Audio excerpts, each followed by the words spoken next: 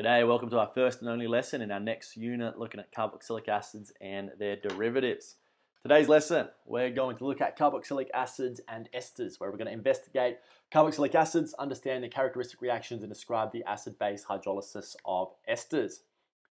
So carboxylic acids, the final homologous series we're going to look at, they are a class of molecule that have a carboxyl group. So we have a carbon, we have the carbonyl. It also has the hydroxyl.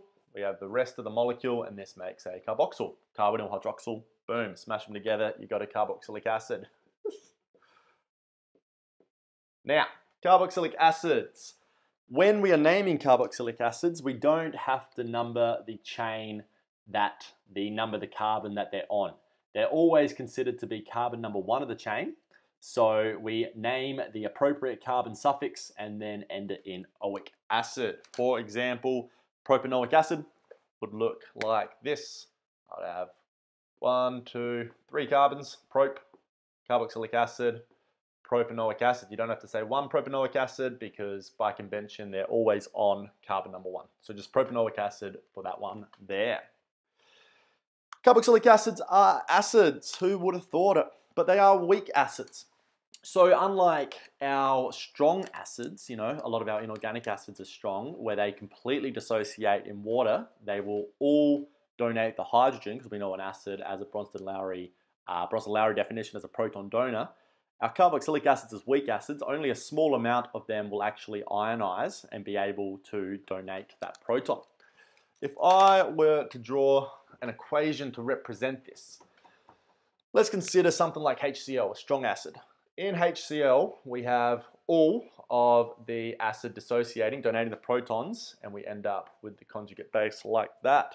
Conversely, in our weak organic acids, this pen's going to operate. Let's say we've got something like methanoic acid here. We don't have it all dissociating. We have an equilibrium that sets up, and only a small amount of the acid actually donates the proton to form the conjugate base. Most of it stays in the molecular form. So you can imagine the equilibrium lying very much to the left-hand side. So, we could have equilibrium arrows sort of showing that to show that we have a lot more of the molecular form compared to the ionic form. However, they are still acids, and as acids, they're going to undergo any sort of reaction that an acid does, some which we've seen before. We'll recap that later today. Now, this conjugate base that it forms has the name a carboxylate ion. So we have the carboxylic acid that has the conjugate base when it donates the proton of the carboxylate ion. So if this was going to be called methanoic acid, this would be a methanoate ion.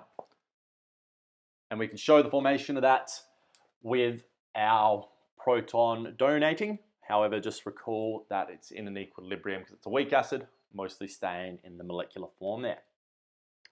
Let's discuss the synthesis of carboxylic acids. We've covered this in a few lessons now, actually. Back when we were looking at the alcohols, we saw how to oxidize through to a carboxylic acid, and then in the most recent lesson, we saw the oxidation of aldehydes can be undertaken to get the carboxylic acid. So from a primary alcohol, we can oxidize all the way through to the corresponding carboxylic acid. Let's recap that. We need to warm it first with an oxidizing agent, acidified potassium dichromate. We recognize as the oxidizing agent. It itself is reduced. So we have the primary alcohol. If I were to draw this out here, let's start with our carbon chain. And then we have our primary alcohol can be oxidized to the aldehyde. So if I draw the aldehyde here, oh my goodness, this pen. There we go. Like that, like that. You can think of oxidation as the removal of hydrogen. So this is under mild conditions, and then we get H2O. And then what we can do is we can oxidize the aldehyde even further under harsher conditions with reflux and excess of our oxidizing agent, and we will form the corresponding carboxylic acid, like so. So whatever we have as our original primary alcohol, that'll be the same carbon chain in that corresponding carboxylic acid. So have a look at that here with some structural formulas. Potassium dichromate as an oxidizing agent. Remember, we observe a color change when the oxidation occurs. Form the aldehyde first of all, and then further oxidation with excess acidified dichromate under reflux converts the aldehyde through to the carboxylic acid like so. Something we haven't seen before is synthesizing carboxylic acids from nitriles. Recall that nitriles are a class of compound that has a C triple bonded to a nitrogen, a carbon triple bonded to a nitrogen.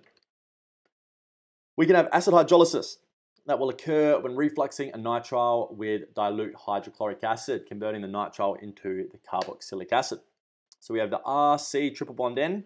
I'll just draw that little bit out here. So we would have the nitrile, whatever the molecule chain is, CN, that is the nitrile group, or the CN is the nitrile group more specifically. So acid hydrolysis. Hydrolysis is breaking down with water. Acid is acid. So we have HCl, H2O, and we form the carboxylic acid, and then a ammonium salt from the acid there. So that's where that nitrogen is going to. Why don't you give that a go using that general equation and using what we know about the structure of butanitrile, butamine and 4 carbons. Can you write an equation to show the acid hydrolysis of butanitrile into its corresponding carboxylic acid? Pause that one, give it a go, and check it now. So butanitrile, we've got our 1, 2, 3, 4 carbons and our nitrile group, and then we just do the same equation up here. Hydrolysis 2, molar equivalents of water with the acid, because it's the acid hydrolysis. We convert to the corresponding carboxylic acid, which is going to be butanoic acid, and then the ammonium chloride there as well. Excellent. We understand oxidation as in an organic context, as adding oxygen atoms or removing hydrogen atoms. And we can understand reduction as essentially the opposite of that, the reversal of that, where reduction is either removing oxygen atoms or adding hydrogen atoms. So we just saw how we can oxidize from the primary alcohol into the corresponding carboxylic acid. What we can do is we can reduce from the carboxylic acid back into the corresponding alcohol. In the same way we use an oxidizing agent to oxidize it, we're going to use a reducing agent to reduce it. Let's have a look at that now. Reduction to alcohols. So as the oxidation of a primary alcohol can form the corresponding carboxylic acid, therefore the reduction of a carboxylic acid will produce the corresponding primary alcohol. And we use a reducing agent we've seen before called lithium tetrahydroaluminate. So as with potassium dichromate, acidified potassium dichromate as our oxidizing agent, we need to be able to recognize lithium tetrahydroaluminate as our reducing agent. Because then when we have our reaction, the same way we do bracket O for the oxidation, we do a bracket H for the reduction. So the skill is recognizing what your oxidizing agent is and what your reducing agent is. And we use this reducing agent in dry ether because it's very reactive and it will react vigorously if we use it in water.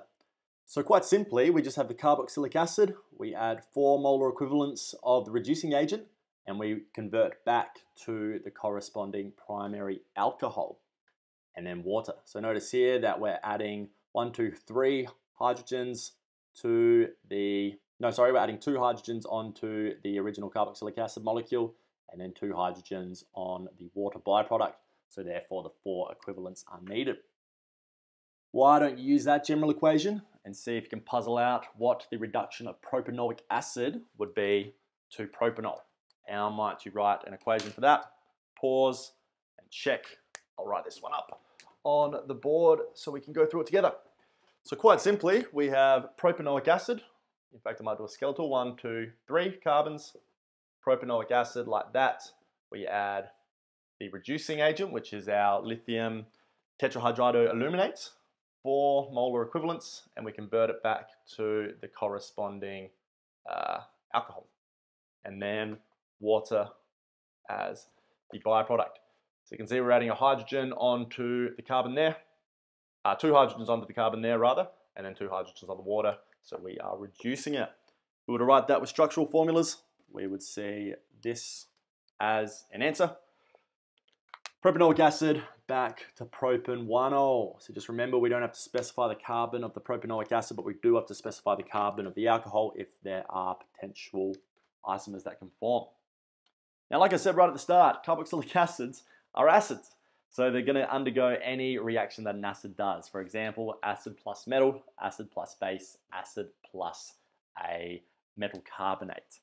And then what they're going to do is they're going to form salts, so an ionic salt between a cation and an anion, but our anion is going to be our carboxylate ion, so that polyatomic carboxylate ion with a negative charge on that oxygen. Now, we talked about the strength of the acid, saying they won't dissociate completely when added to water. Only a small amount of the carboxylic acid will dissociate to lose H+ and form the conjugate base. So as weak acids, we would see a pH less than 7, because that's what the acidic region of the pH scale is. But being a weak acid, they will fall just below 7. So in that weak region, 6, 5, around there. Compared to our strong acids, which will be all the way down at 1 and 2. But they will still undergo these characteristic reactions that we've seen before. Acid plus base goes to salt plus water. Acid plus metal goes to salt plus hydrogen gas. Acid plus metal carbonate goes to salt, water, and carbon dioxide. The anion in the salt is the carboxylate ion. So if I do one example here, I won't do all the examples because I'll get you to do that in just a second and we'll go through some answers. But let's say if we had calcium propanoate. So let's say we did a reaction which was acid plus a metal. So acid plus metal goes to the salt plus hydrogen gas. So my acid is going to be the propanoic acid. CH3, CH2, C. I might write this out like that so we can see what's going on with the structure here. The metal, let's say we react that with calcium metal. So what we do is we form the ionic salt between the calcium. So the calcium is going to make a 2+ ion. And then our carboxylic acid makes the corresponding carboxylate where it's going to lose the hydrogen and make a carboxyl ion like that. So the salt with the CO2+ and the 1- carboxylate, we need 2 of them for 1 of them. So it's the same as any other salt between a cation and an anion. Our anions are just these polyatomic carboxylates. So I could write this as Ca and then CH3, CH2, COO, 2 of them. You can put the charges in if you want, 2 plus minus 1, up to you. You don't have to, but you can. And then we would have our hydrogen as our byproduct. And we would need 2 of those to balance that there like that. All right, why don't you give it a go? I've got the general equations here. Can you, for ethanoic acid, write an equation to represent the following with a sodium substance? So our acid in all 3 cases, if we've got acid plus a metal, it's going to be ethanoic acid plus sodium. Acid plus a base, ethanoic acid plus sodium hydroxide. And finally, ethanoic acid and sodium carbonate. Pause, write an equation to represent that. Remember, the carboxylate anion will go with the sodium cation to form the salt, and we will end up with these answers. So our ethanoic acid is going to react with sodium to form the sodium ethanoate and hydrogen gas. So just following that general equation there. Acid plus base is going to go to the salt plus water. So the same sort of thing, only we've got the water because it's the base, and then to balance it, we balance it a little bit differently. So remember, they're all got to be balanced as any chemical equation does. And then finally, our sodium carbonate, we've got our ethanoic acid plus sodium carbonate goes to sodium ethanoate, water, and carbon dioxide. So when the acid reacts, it forms the conjugate base, which is going to be the anion in the salt, and we just call that whatever the carboxylate salt is going to be. So if we've got methanoic acid, that makes methanoate. So if we have magnesium methanoate, or potassium methanoate, or propanoate, or butanoate, or pentanoate, magnesium pentanoate, so on and so forth. Just like any other acid-base, acid-salt, acid-base, acid-metal, acid-metal carbonate reaction would. To finish off today, we're going to go back over the esters briefly. We introduced the ester a while back in our alcohol lessons because we can have an esterification reaction where we make an ester, because that's the reaction between an alcohol and a carboxylic acid. So we're going to go back over that now very briefly. And we will also look at some of the chemical properties of the ester in a bit more detail. So if I have an alcohol, whatever that alcohol is going to be, and I have a carboxylic acid, in fact, what I might do is I might write my carboxylic acid on this side, like that. And then I have the alcohol. We get an esterification reaction where we lose water, so H2O, and we form the new bond, and we form the ester linkage, which looks like that. I'll do a little dash there to specify that they're different. So this is the ester. We can do the esterification, lose water, right above the arrow, or you can put it in as the byproduct over there. And that's what I've got there. In order to do this reaction, we need to reflux it with an acid catalyst. And we talked about the uses of esters. They're most known for their very fruity and characteristic smells. So they're used in perfumes and flavorings and cosmetics. But then they can also be used to make polyesters in the synthesis of plastics, used as solvents, whole myriad of uses we can use them for. So once we've got the ester, what you might notice here is we have a reversible reaction. So this reaction can go in the forward direction. However, it can also go, oh, I should have done that as an equilibrium arrow there, because it's that equilibrium. So we can go in the forward reaction, but we can also go in the backward reaction here. So if we consider this, we can get the ester, we can react it with water, and then we can break it back down into the carboxylic acid and the alcohol. So this is going to be a hydrolysis reaction, because if we look at this backward reaction, we're breaking the ester down with water. That's what hydrolysis means. And there's two ways we can do this. We can either have, we require the reflux to supply that heat without losing the volatile organic compounds. And then we can either do an acid hydrolysis or a base hydrolysis. Let's start first with the acid hydrolysis. In the case of the acid hydrolysis, it will just reverse the above reaction exactly the same way that we saw over here. So if we have an acid hydrolysis, I'll make this consistent with my equilibrium arrow, then we're just going to form whatever the corresponding carboxylic acid is and whatever the corresponding alcohol is. What does this say? The ester will break down into the corresponding alcohol and carboxylic acid, but it will result in a mixture of both the reactants and products. So you'll end up with everything in there at the end. The reaction won't go to completion. Using this equation up here, considering the backwards reaction, can you write an equation to show the acid hydrolysis of ethyl ethanoate? Pause, do that, check the answer when you're done. So in the case of the ethyl ethanoate, so when we're naming esters, we name the alcohol part first. So the ethyl, I'll go H, actually, let me do this a bit different. I'll go CH3, CH2, and then we'll have our oxygen there like that. So that's the ethyl part.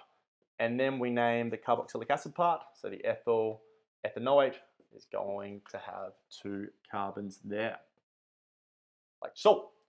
Then we are reacting with water. So I'm going to have plus H2O. And then we have an equilibrium. Very important to include the equilibrium here, arrow here, because we said that the reaction will not go to completion. We'll end up with a mixture of both the reactants and the products. So what you can imagine here, if we've got an acid catalyst, we're going to sever the ester linkage. We're going to pop a hydrogen back on there. We're going to pop a hydroxyl back on there. And we're going to end up with the corresponding acid and alcohol. So our corresponding alcohol is ethanol. And our corresponding carboxylic acid, whoops, what's going on there? There we go, is going to be ethanoic acid, CH3COOH, like that. So quite simply, we are just reversing the reaction. Now that's if it's acid hydrolysis. It's a little bit different if we have base hydrolysis. In the case of base/alkali hydrolysis, what happens is we need to reflux an ester with an alkali. However, this is not a reversible reaction. So this reaction will go to completion. So unlike the acid hydrolysis, where we end up with a mixture of reactants and products, base hydrolysis will react to all of the reactants and will just end up with the products, which will be the corresponding alcohol and the corresponding carboxylate salt. because we're in alkali conditions, we're not going to form the carboxylic acid because that's an acid and acids can react with bases. So if we're in alkali conditions, the carboxylic acid is going to be deprotonated, so we'll end up with the conjugate base as the salt. Have a go at writing an equation showing the base hydrolysis of ethyl ethanoate, considering what I've just told you there. Pause, see if you can work out what the answer would be, and then check it when we resume here. So we've got the same ester to start off with, which I'll draw slightly differently this time. Be the same thing. Let's go C, then O, and then we'll have CH2, and then CH3 like that. Then we are doing the alkali, the base hydrolysis. So that's with sodium hydroxide. Now this is not the reversible reaction. This reaction goes to completion. So I got a full arrow. And what we said is we form the corresponding alcohol and then the corresponding carboxylate salt. So same thing, if we break that ester linkage, we're going to end up with the corresponding alcohol, which will be the ethanol, CH3, CH2OH. But this time, we won't end up with the corresponding carboxylic acid because we're in alkali conditions. Rather, we'll end up with sodium ethanoate. So O minus like that, and then Na plus like that. So this is the alkali hydrolysis. We still break down the ester, but we form the carboxylate salt instead of the carboxylic acid as the molecule. So important to know the differences between that, especially between how far the reaction goes to completion. The acid hydrolysis remains at equilibrium, whereas the base hydrolysis the reaction will go all the way to completion. And that concludes our short little look at the carboxylic acids. What have we done? We described the formation of carboxylic acids from alcohols, aldehydes, and nitriles. Described the reaction of carboxylic acids in the formation of salts by the use of reactive metals, alkalis, or carbonates, alkyl esters, and then alcohols with our reducing agent. Finally, we describe the acid and base hydrolysis of esters, state the major commercial uses of esters. We covered that as well. Here are the tasks for the lesson. You know what to do. Pause, work through, and you are golden. Thank you for your time, as always. One and only lesson for this unit. We'll move on to our next and final unit in the next video. Have a great day and see you then.